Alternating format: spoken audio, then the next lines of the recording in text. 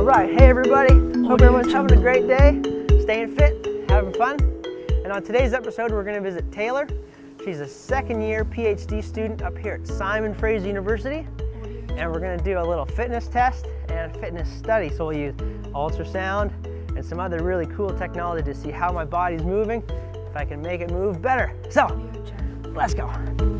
All right, so now we're inside here at Simon Fraser University in the Applied Science building, and we're here with Taylor. She's a second-year PhD student, and Taylor's studying biomechanics and how our muscles move and activate. So Taylor, why do you like studying the body? So I'm really interested in studying muscle and muscle tendon interactions and how the human body is so effective at moving through such a diverse range of activities. Cool. And so I heard that you used to be a wrestler. Yes. And now you're working with the body. Yep.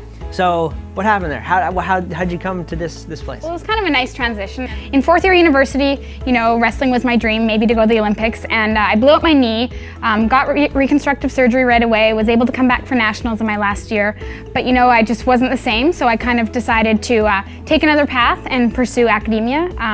So I went right from my undergraduate degree to my PhD and have been here for 2 years since. Cool. So what are we doing today? We're going to have you cycling with EMG to study your muscle activation patterns as you pedal, as well as ultrasound on your muscles so we can image them and see how they're interacting with your tendons and to see if we can predict human muscle force, which hasn't been done before. Excellent. So should we go over there? Yeah, totally. Whoa, okay, so I got all sorts of sensors and gadgets on me now. Took a while, but we're ready to go. Taylor, so what are we doing here? So we're doing two things. We have little sensors on your muscles, so that measures your muscle activity as you pedal. Flex. Yeah. And we also have these little light markers on your joints, so like your knees and your ankles and your hips, and that's going to measure the motion and the angles of those as you cycle. Cool, and then afterwards you'll have a video. Yeah. Okay, awesome. So what's the protocol here? So what we're going to do is we're going to start out with a few max trials. So an all-out 3 max wattage trials, so max power. Okay. And then we're gonna do 2 max speed trials.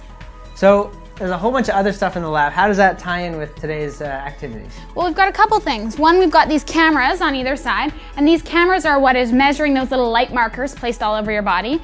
We've got this little contraption here, and this is a force plate that we're gonna measure your tendon properties and how that contributes to how you pedal.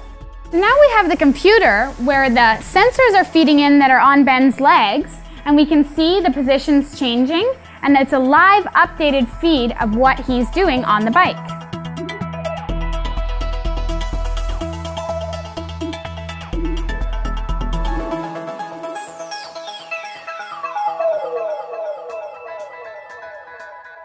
You might wonder why I'm doing this study. One of the main questions I'm asking is, how is the Achilles tendon used during cycling? Nobody has really known. We know it's a big player during running, but nobody knows what it does during cycling.